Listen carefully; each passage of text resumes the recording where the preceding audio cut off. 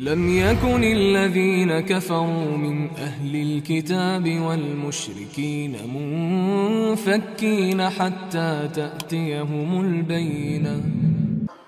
If anyone doesn't believe in the Day of Judgment, it is as though you are saying that Allah created us for no reason, no particular purpose, or no valuable purpose. The people who sinned and killed and harmed, they get off the hook. And the people who strived and struggled and did good, they did it for nothing. And these are one of the reasons that those who don't believe in the hereafter, I think this is one of the reasons why they commit suicide.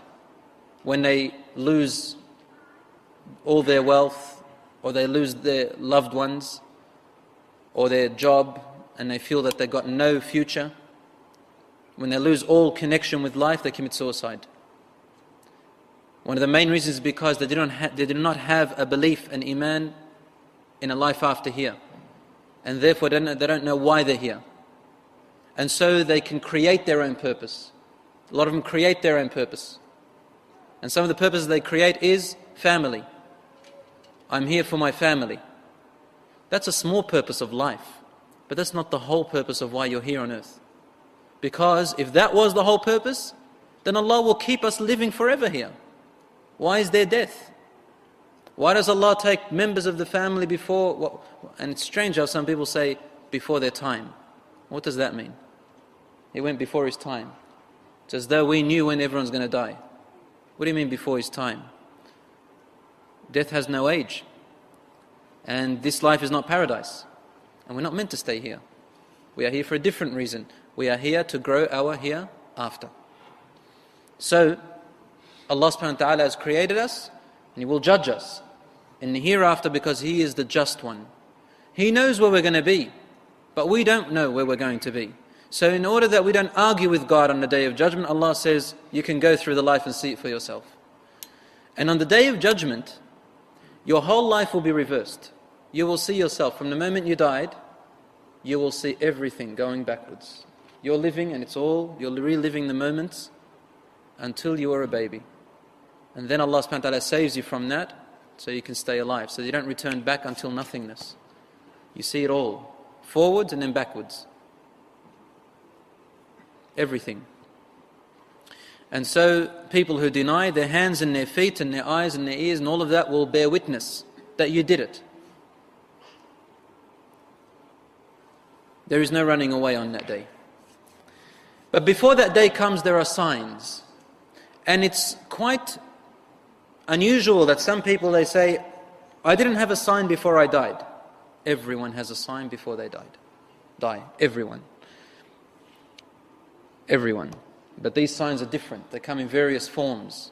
Some people have immediate signs of death before they die, such as illness, such as even spiritual feelings.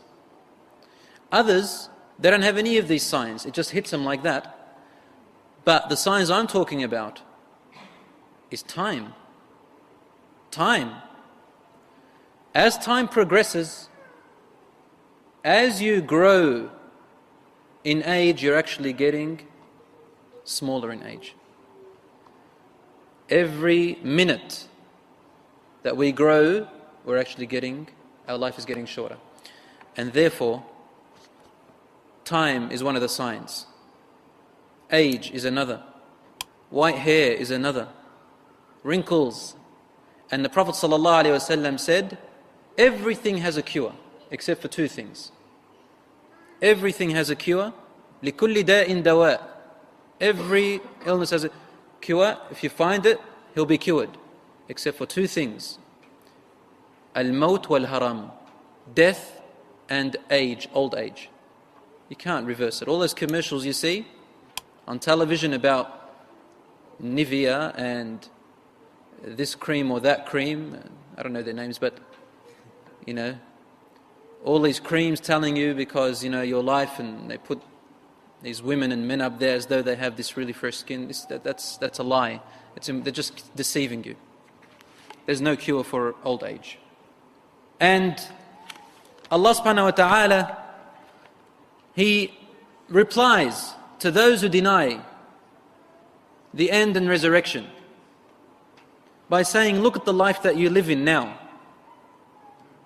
وهو الذي يرسل الرياح بشرا بين يدي رحمته حتى إذا أقلت سحابا ثقالا سقناه لبلد ميت فأنزلنا به الماء فأخرجنا به من كل الثمرات كذلك نخرج الموتى لعلكم تذكرون أو تذكرون.